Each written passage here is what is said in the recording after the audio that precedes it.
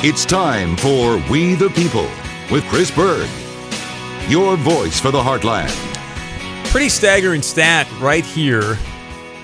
I just heard the other day that 1 in 11 young people are now being diagnosed with autism.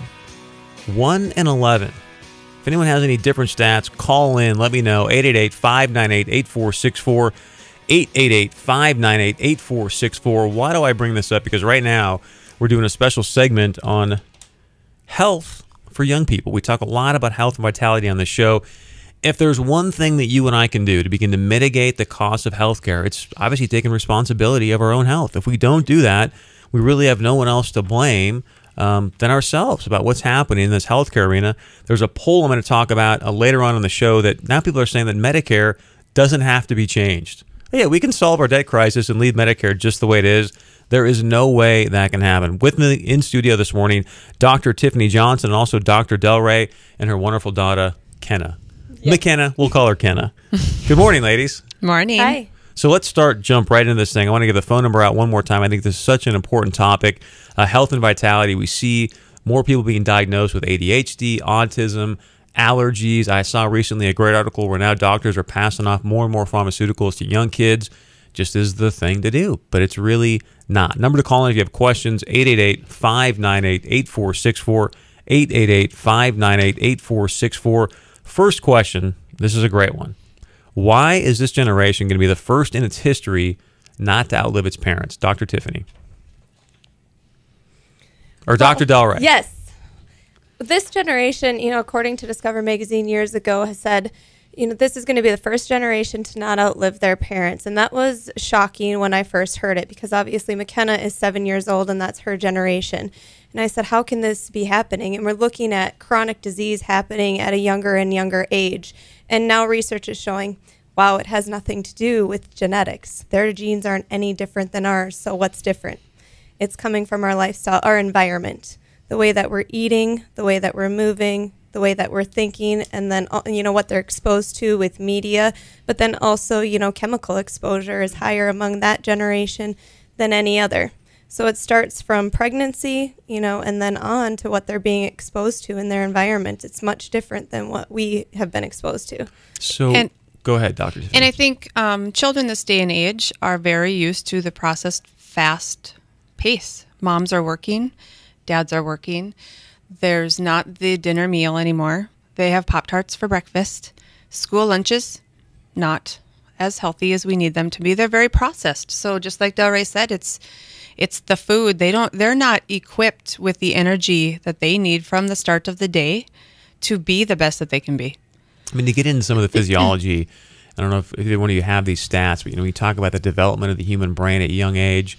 I've said before, we've talked about poverty in some of the schools, even locally, and these kids are showing up. They don't have enough money for the milk break or the snack break. If you're not feeding your brain, it can't operate the right way to actually maximize the education. So we wonder why our education system, look, it's going off the roof. Granted, the system's broken, but also if you're sitting in a classroom and you can't learn and think, it's pretty tough. So can you explain a little about the neurological development and what we can do, obviously, to feed that for young people? Yeah, and as a chiropractor, that's the one of the most important premises that we talk about is what develops first in a child, even during pregnancy, is the central nervous system. If we're not getting the right nutrients in as the baby's developing and growing from day one, obviously that's going to affect their behavior down the road. And then once they're born, feeding them the wrong things at inappropriate ages, is going to stress the body as well. One of the most powerful things that I think parents can do is watch a YouTube video called The Bionic Burger. And what that is, it's a very powerful video in showing what is in processed fast food. Take 2 meals. Take one from a fast food restaurant, and I won't even name any names, some of the top ones. Take that and put it on your counter and see how long it takes to actually mold or break down, meaning does it have nutrients in it for your child? Then take one from a local grass-fed farmer, beef, or a local mom and pop store. How long does it take for that to mold on your shelf? Show that to your kids. It's extremely powerful. Guess how long it takes one of those burgers to break down from a fast food I think last time you told me it never breaks down, Exactly. correct? So that's the nutrition that we're trying to feed them. If they start off with that meal for breakfast, how well are they going to be focused? Or like Dr. Tiffany said, Pop-Tarts, something processed. I think what we need to say is parents are doing the best that they can with the education that they have. They're not doing wrong. They just don't know an easier, faster way to do it from home with whole foods. As a mom, I'm going to do what's best for my child with the education that I know. I would never put something in her body, nor anybody out there right now, that I thought was doing harm to them. So the power is in education. It is, but also the reality, you and I think all can speak to this. I know that you've got a couple kids. I've got a young daughter. People are busy. Typically today, both parents are working.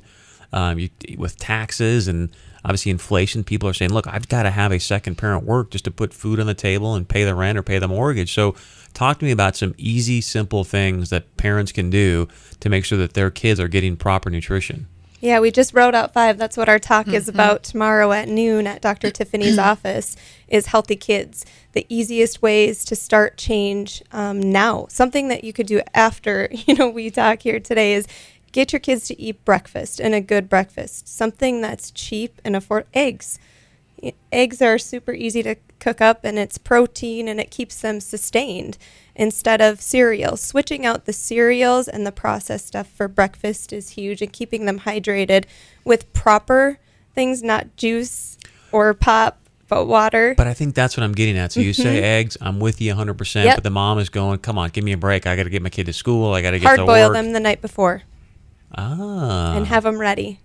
Even just cut up fruit. Yep. I mean, the fruit and oatmeal. Our kids love oatmeal. Put a little bit of coconut milk in there, almond milk. It's sustainable. They're not going to be starving. They don't get great snacks at school unless we pack them. Making sure they get water. Even children, infants, adults should be consuming half of their body weight in pure filtered water. That's missing. I just had a conversation with my youngest teacher at school. It's milk and juice break. We don't ever do milk and juice break. And he started to feel a little bit left out, so I got a bill for juice. And I said, honey, what is this little bill? Mom, I'm not having any of that at school. I said, but Gavin, you are. I see. I owe $53.53. And I talked to the teacher, and it was a feeling left out thing. And he said, Mom, I had it about a month ago. I had apple juice, and I'm addicted. I want it every day. So a little carton of apple juice has 25 grams of sugar, and a can of pop has 34.